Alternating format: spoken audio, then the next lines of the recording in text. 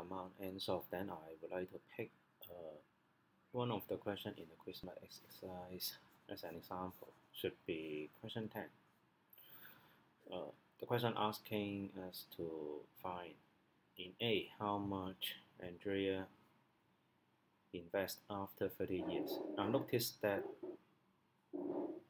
she invests 2,000 once only. So we type 2,000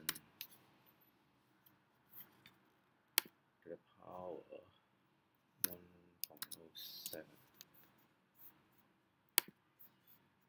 to the power of 30, and this amount should be up to cent. This. So this answer should be part A, and then in part B, how long does she take to save 10,000?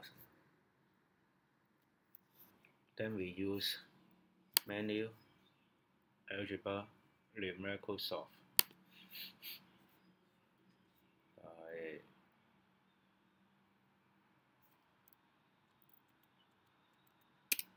Type in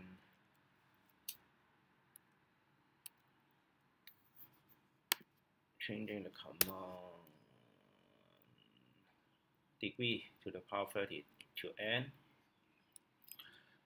Make sure your equal sign does not appear here, otherwise this equation does not make any sense at all.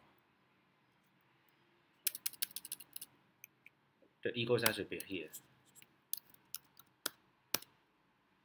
comma n. So in terms of